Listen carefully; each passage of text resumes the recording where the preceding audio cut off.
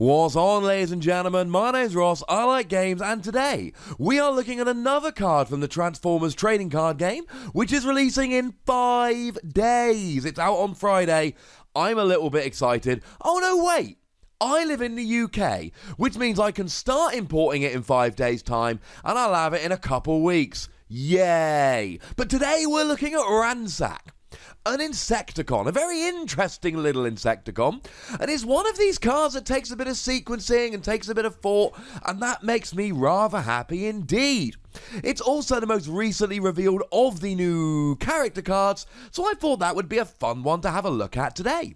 So it is an Insecticon, which is quite nice. We've had 4 of these revealed in total so far by my estimation, although of course these are being revealed piecemeal, so if you think I've missed anything, let me know. And usual deal, ladies and gentlemen, we don't have a metagame. The game isn't out yet. We haven't seen the whole set, we haven't seen every card, we've not had tournaments, so it may well be that there's combos which we don't even know about yet.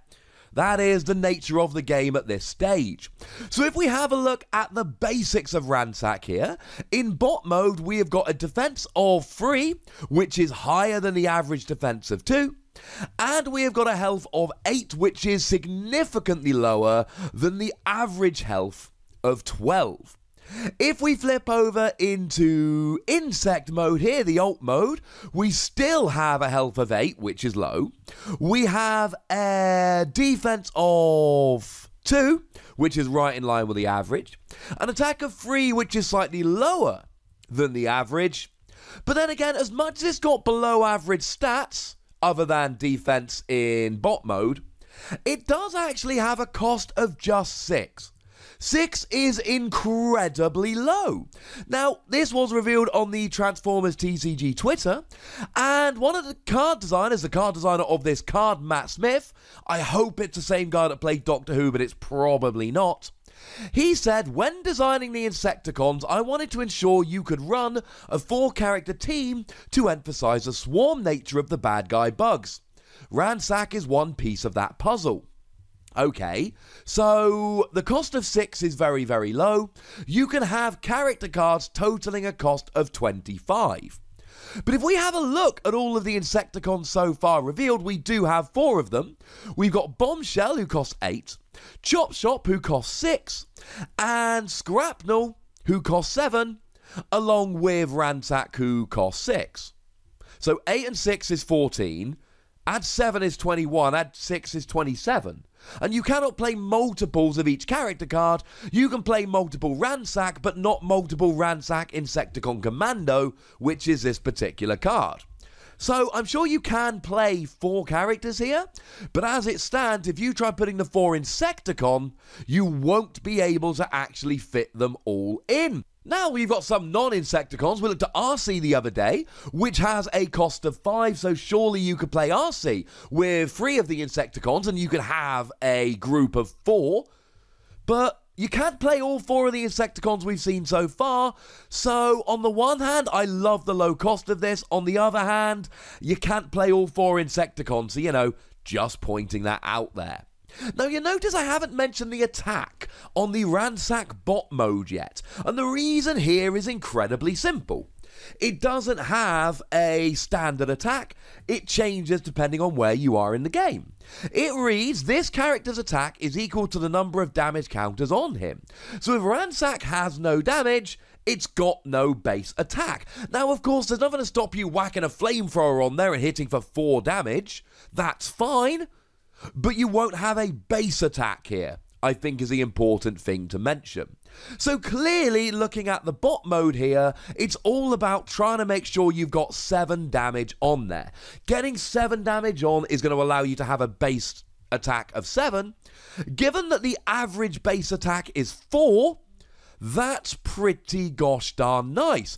And I'll actually let you in on a little secret here, ladies and gentlemen. 7 is as high as attack goes from the revealed cards. Again, we can only look at the revealed cards.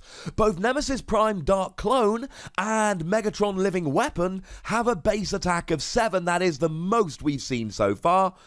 So this is a really good attacker, just so long as you can get damage on there. So of course, the question then becomes, Well, how are we going to get the damage on? And we do have a couple of options here.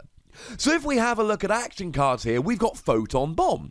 Photon Bomb is an action card that indiscriminately does 2 damage to each character. 2 to all of yours, 2 to all of your opponents. So you can use this here to put 2 damage counters on Ransack, and then boom, you're doing 2 damage. You also get to do 2 damage to all of your opponents, which is great. You also do 2 to all of yours. But given that at least one of your characters wants to take 2 damage, I'm okay with that. Of course, the counter argument is if you're playing lots of low-cost characters, the likelihood is that they've got low health, so actually those 2 damage counters per character will impact you more than your opponent, who's probably playing 2 or 3 higher health characters. The other card I really like with this is the upgrade card Force Field. And what Force Field says is, if the character with Force Field attached would take 5 or more damage, you scrap the Force Field, and instead you only take 4 damage. It's basically a way of guaranteeing that you only ever take a maximum of 4 damage. And I adore this. As a side note, it's also got a white icon, so it means you can flip 2 more battle cards when attacking or defending, which is cool. But mostly, it guarantees you only take 4 damage. And I think this is a no-brainer to play with Ransack here. I don't see any other armor that you desperately need to play. Again, judging from the ones that have already been revealed.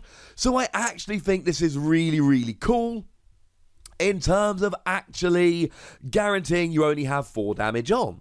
And then, of course, if you get attacked with Force Field, you take 4 damage. You then go ahead and play that Photon Bomb, and you take another 2 damage. Well, now you've got 6.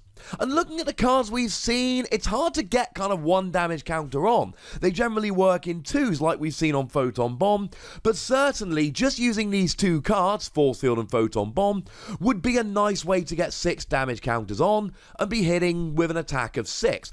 And an attack of 6 on a character that only costs 6 stars is really, like, over the top good. Now, of course, we could talk about this every 2 minutes throughout the entire video, but worth pointing out here, yes, obviously it means you're going to get super easily KO'd the next turn, but, you know, you don't do this unless you're willing to give him up the next turn. You use this to get a KO, essentially. Because the other thing to mention here is you can just leave him and let your opponent attack and then hit back harder, and your opponent's going to be in a really awkward situation in terms of, well, do I attack it and then risk being hit back harder, or do I leave it?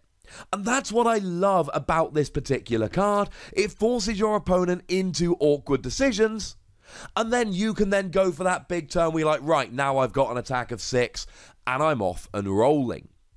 If we flick over into Insect mode or Alt mode, it's got a nice little skill here. When you flip to this mode, you move 2 damage counters from another character to this one. Now, clearly, this is going to help with your bot mode, because now you've got 2 damage on, so you'll be doing an extra 2 damage. The thing that worries me here is if you flick to Insect mode, you move 2 damage counters onto it, and then you wait till next turn to flip it back and attack. That gives your opponent a turn to be like, bam, now you're KO'd. And that worries me. So there are a couple of cards you can use to actually flip back. So you can flip here, take 2 damage counters and flip back. A couple of action cards. Either you can use Rapid Conversion, which flips one of your characters to its other mode, or you can use Rollout, which flips each of your characters. I know Rollout sounds initially way better, but remember, you'll sometimes want your characters in a specific mode, pretty much all the time, and it's going to be rare that you'll want to flip all of them over unless you've planned for that. So it really is nice to have one card that flips one card that flips all of them. Insect mode here, I mean, look, you could even leave it here in the early game because it's got a better attack and just flip it over when you're ready to actually go and attack. Because let's face it, you do have a lower defense, but you got the same health and an attack of 3. There we go. Now, there are a couple of other cards I do think should be mentioned when talking about this bad boy. First of all, we've got Swarm. This is a battle card just for Insecticons, and what happens is you flip a battle card for each Insecticon with which you started the game. For each orange one you flip over, so each orange icon you see on all those battle cards combined, your opponent chooses one of their characters and does 1 damage to it. For each blue, you repair 1 damage from one of your characters. What is really important here, it's each Insecticon with which you started the game, so if your opponent has knocked one out, you still get to flip a battle card for it, which is kind of handy. Although it goes back to the whole, wouldn't it be better to have 4 Insecticons, then you're flipping 4 cards here, rather than 3. So Swarm's kind of a fun one here. You've also got Rapid Assault. When you put it on a ranged character, your opponent chooses a card from their hand and scraps it. And in bot mode at least, Ransack is a ranged character, so you can do this too. I mean, it ups your defense by 1, which is cool, but more importantly, it makes your opponent scrap a card from their hand, which is fun. Given that you're going to be damaged anyway, I quite like Energon Axe here. It gives you Pierce 2, so as long as you're doing at least 2 damage, you guarantee that 2 damage gets through, plus it raises your attack by 3. I quite like Energon Axe. It can only be put on damaged cards, but given that this is a card which is designed to be damaged, you know what? Kinda like it. And I should probably give a quick shout out here to Bug Bomb, another Insecticon only card here. It is an upgrade utility card, and if it's KO'd, you draw a card and scrap an enemy upgrade, and your opponent scraps a card of their choice from their hand. So if you've got these Insecticons, like Ransack, that are about to be KO'd, especially if you just got your big counter-attack off, maybe you attach this. It's really quite nice disruption. And there we go, ladies and gentlemen. That's Ransack, a very interesting new Insecticon. I love the fact that you can do some counter-attacking here. And to be honest, it's got such a low cost of 6 that you really have got to look at it and be like, you know what, that's actually low enough that it might be worth considering. Insecticons look like they could be fun, but as always, I want to know what you think. Are there any other cards that have been revealed either before this video or after it's posted that you think would work well with this?